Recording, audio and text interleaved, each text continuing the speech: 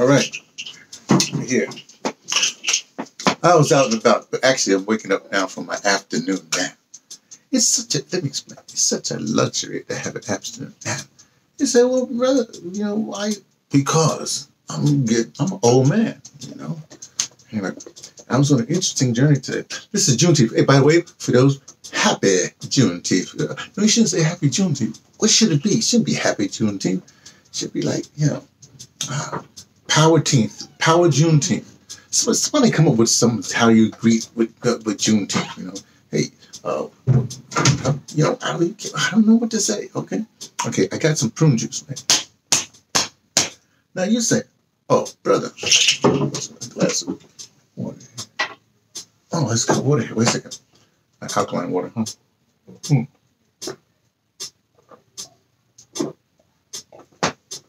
Need a glass. So, brother, now, so you've been paying attention. I've been looking for prune juice for a long time down here in Virginia, right? And I mean, I was at the health food store where I got these. Oh, put the pills in my hand. I was at the health food store in Virginia Beach, all the way there. Down there, they had. I didn't go to the Whole Foods. I don't know, deal with Whole Foods. The Trader Joe's didn't have no prune juice. None of my favorite food line here didn't have no prune juice. In fact, nobody had prune juice. In fact, I was at a thing called Farm Fresh. Now, they tell me that Farm Fresh in this, you know, this area is gone. You know, I think Kroger came and took them over, something like that. But this obviously is the Farm Fresh that's still here. In fact, let me tell you what happened with Farm Fresh. I go there, you know, Farm Fresh going there, and they're really, they say they got gloves there for you to wear. You gotta put on gloves when you go into the store, you know. I got some stuff there. No prune juice, you know. In fact, they used to have this little place where it had the alcohol, and like I don't say it's a closed area, but it's like an area that's sort of confined. They closed that area down. They put the alcohol in the middle of so everything is out. They weren't playing at this place yet.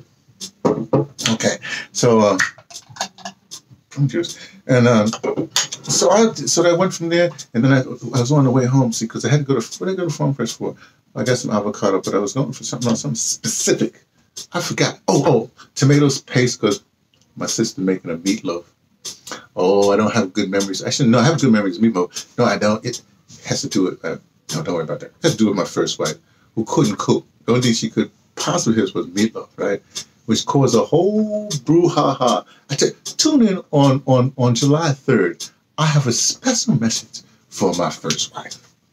Yeah, I'm putting on blast, and I'm going to tell you why. July 3rd, mark it down in your little thing, you know, somehow on this channel, you'll see what happens. Anyway, you know, so there was something else specific that I wanted to get. There was that Farm Fresh would have it. I forgot. I got it, whatever it was, I suppose. Anyway, so then I was on the way back, and I realized vegan eggs. I turned my sister on, but I've been eating vegan eggs. I didn't know vegan eggs for a long time. Whenever vegan eggs first came out, I was on vegan. I don't know, the 80s. I don't know what it was. The 80s. I was in vegan eggs. And I always get it when I get down there. Just all put in the refrigerator, you know. And you know, my wife and my brother, you know, all today they don't touch it. Then this time it came out, she went and got a big old jar of grapes, you know, vegan eggs, grapeseed vegan eggs. I wasn't surprised, because that's what you do. Let me say how older people, here's what you're supposed to do. You are not supposed to force things on people. You just do your little thing. In fact, the more you let's say quarantine it off, say this is mine, the more they get curious. They want to find out what's going on, that kind of thing. Anyway, so I said, oh man, I need some proof that I said, well, let me try this health food, this small health food store, because like I said, I was down in Virginia Beach, big health food store. They didn't have it. Nobody had it, right? Folk looking all over for it. Now remember, there's this little health food store right there for Airline Boulevard, right there, and no, I said, well, let me try it, because that's why I usually get it from there. I get juice from there, and the vegan eggs I get from there. So I went there for vegan eggs. I said, we have vegan eggs, and but this. So they said, yeah, and sure enough, but they didn't have big jars. No, they had a big jar down there. She said, no, but this is expired. You know, you see, good store. And in fact, the woman that was there, she said she'd been working there for 10 years. When I first came down here, there was an old couple there, you know. Turns out they are the people that started this. I think it's called Katie's or whatever it is. Started this little health food store. There are pictures up there, but they passed, right? They passed on to their children, and they're old now too. But they come down at the beginning of the month from Jersey. They live someplace in some little township, sparse area in New Jersey, right? But they drove down, and they tried to, something happened. Well, anyway, Maryland somehow stopped the border. Like people come from Connecticut, and they wouldn't let anybody through. That's like this a few weeks ago, right? Very interesting.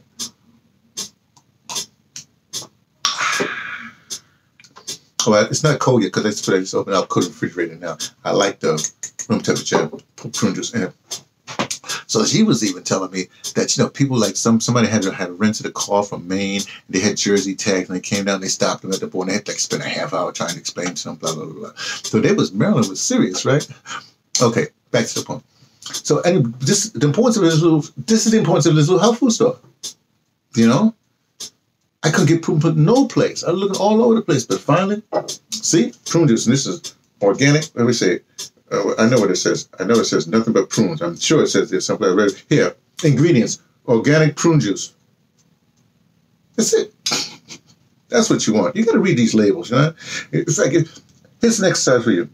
Go to these all these aisles, whatever things. Just look at it. You're going to see fructose, whatever. As soon as you see that, put that sucker back. Look someplace else.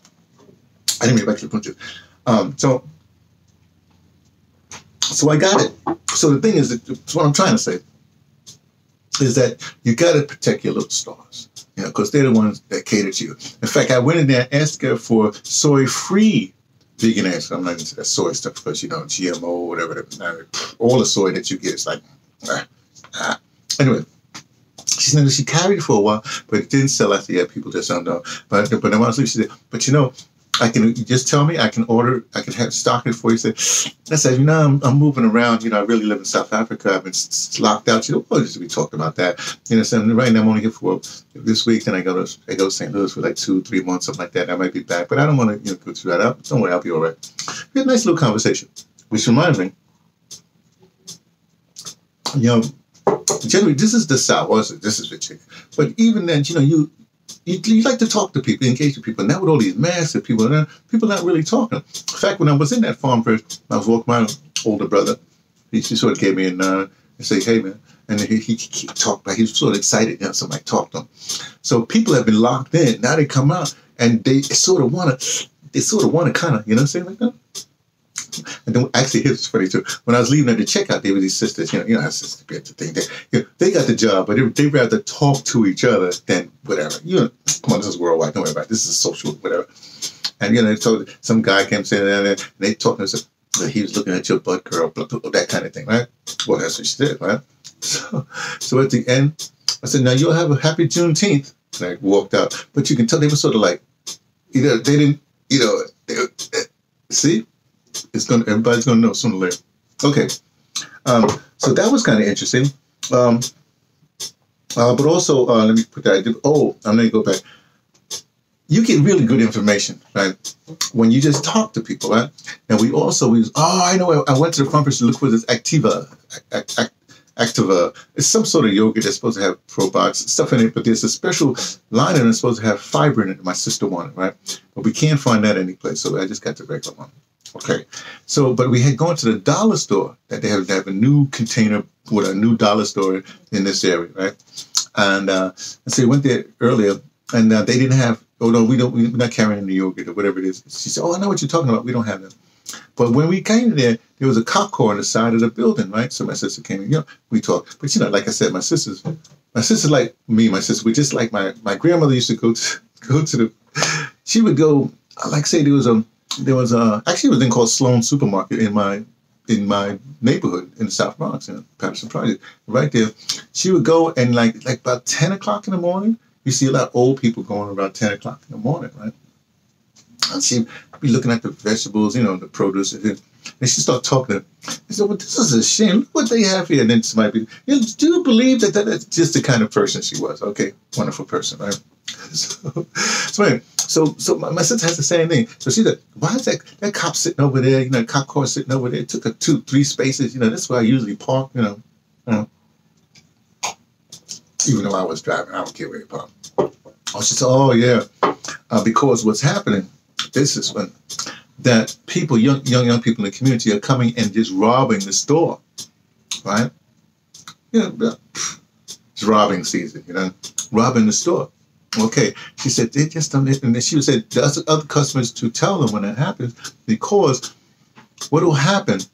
Okay, here's a phenomenon. Like you have these standalone store, you see a dollar store, whatever it is, that's not in the mall. They're in like just an area, right? And what is happening? That company, whatever it is, what they have done, if they've actually purchased, put that store there, they have a lease on that land, whatever, so they say 3 years, right? After 3 years, they've got what they got, they're good. So if you start robbing the store, they can just, take their whatever, insurance, whatever, they just, take the loss, gone, store closes up, your store is no longer in the neighborhood, they got some insurance bail, whatever they got bailed out, boom, boom. Wow. I said, wow, man, these young brothers, man, there's a basketball court. When I do my walk in the morning, you know what I mean? So I said, man, if I was really living in this community like that, I could just go to the basketball court, clean up, and sometimes I just engage with young brother, and I tell them what the sister told me, not to make them do anything, just to say, just so you know, brothers, right, like that. So I got that. But also, we had stopped by Mrs. Keel's house. Now, Mrs. Keel, she's the piano teacher in this area. She taught my niece when she was like 8, 9 years old. You know what I mean? She's now 83. My niece, Mrs. Keel, and she's oh man, she's just taught so many people piano. Now she says she doesn't teach the young ones anymore. She has adults like senior to teach, because she says that the folks, the young people are good to about like 12, 13, like that. Then she said they start smelling themselves. She can't handle it. But the young ones say, listen. Plus she's like, right? But she did something. I hadn't seen her in a very long time. When we came there, she's doing her planting, her gardening, whatever. And she's really serious about it, right?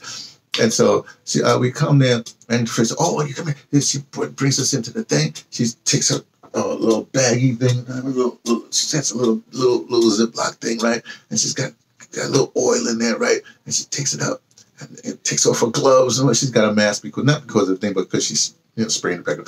She takes it out, and she says, and she goes to somebody, says, in the name of the Lord, she does the cross on the thing, and then she does it to me. Look, don't worry about it. She does it to me like that. So I said, what? I said, my natural, because what kind of oil is it? And my sister's called it, it's blessed oil or something like that. Oh, she says it's olive oil, but I had the blessing, whatever. And I said, wow. She said, then she starts talking. It's very interesting. She says, well, she's in favor of what's happening, the uprisings, right? She says, I sit in front of the TV and I just pray to the Lord. I said, keep those people safe. It's really amazing. I bring that up because, especially, let me say, ADOS. Now, let me put it this way. Yvette and Tone, they have this thing about the elders and blah, blah, blah. Sometimes it wears thin. Let's put it that way. For me, it never bothered me. Even from the beginning, I laugh, right? Because I'm a boomer. Excuse the boomers, right? But I'm like an outlier boomer, right? The reason why I get survived is everybody around me are boomers, and they, so whatever. Don't worry about that part. So I'm thinking, Yvette, Tone, look, just chill. We got enough people jumping on the boomers. If I want to hear about the boomers messing up, whatever, I go to, some other channel, right? You can just drop that. You made your point, right? Just keep it going, because there's a lot of people coming to ADOS or to your channel for real knowledge, not to be put down. I'm not to say da. Forget whether it's true or not, but you don't understand. There's a core of us outliers, right? I know. For me, the shoe doesn't fit, so I don't have to wear it. But a lot of people are very sensitive about this. They're very sensitive about this. So you don't want to start alienating people like that. I know if you want to call people names, but just go ahead. I go by Mr. Neely Fuller Jr., so I don't want to call people names. I'm just letting you know, okay? Don't crucify the messenger. Okay, so I want to say that. And plus, look, talk to the, because she's 83. There's another Miss Cora. I'm gonna see her in a weekend. She's in this area here. It's like basically an all black suburban area. It's like a huge area. They just Cavalier, some area around here. And I love talking to this old lady too, man, because just like Miss Kill, she's very religious. This other lady, she's not very religious, and we just get down. I just love talking to her. But in fact, I got to go up to New York, and then about a week in New York, then I go to St. Louis. I got to go see Loretta Dumas before I go to St. Louis. Just got to do it. Loretta's about 85 years old. You know what I mean? I like talking to Loretta too. You know, the widow of Henry Dumont. I told you about Henry Dumont. You know, Henry Dumont, the cat that wrote this book. See, Henry Dumont. This is it's a novel that was finished. His last novel, it was finished or whatever by Eugene B. Redmond. But this is Henry Dumont. It's a good book. Genoa and the Green Stone. Very good. You know. So I love talking to her. I love talking to Loretta. It's a wonderful thing. I love talking to old people. He said, "Oh, but brother, you old too. So look, you got to drink prune juice." Laugh if you want, but you better. Anyway, so that's it. What else do I have to say? No, I had stuff written down. That's it. Hey, it's it for you too. What is it for you? It is the things you have to do. You're leading. You know what I mean? All you have to do is get the support of the old people. Talk to them. But even if they give you orders, they say, yeah, man. Yeah, you're right. Just go. You have to do what you got to do. It's all right. It's all right. Just a little message from me, T, from the person's taking the train to Tibet, letting you know what I only suspect. Here during the uprising. Yeah, hey, listen to my grandnephew. You know, power to the peoples.